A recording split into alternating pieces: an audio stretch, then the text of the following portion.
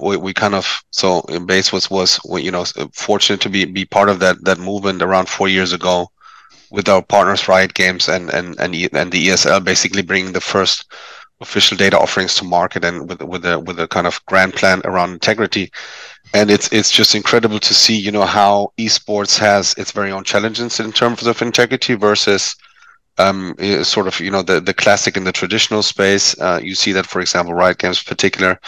is working with sport radar integrity kind of from the get-go. As they go, these guys have a staff of over 100 people that go deeply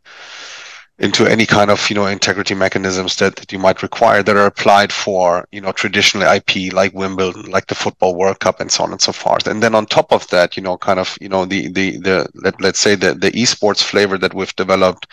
with the ESL, with Riot Games, and so on, that everybody has taken to market. From my perspective, you know,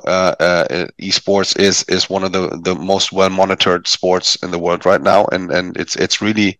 the doing of a few players in the market that have pushed the envelope hard, and that have made this their priority to make sure that esports, that is under so much scrutiny in the past, is now being viewed as one of the most secure sports. And I think it's, you know, whatever people might say these days, is more of an image topic rather than a factual kind of shortcoming, so to say.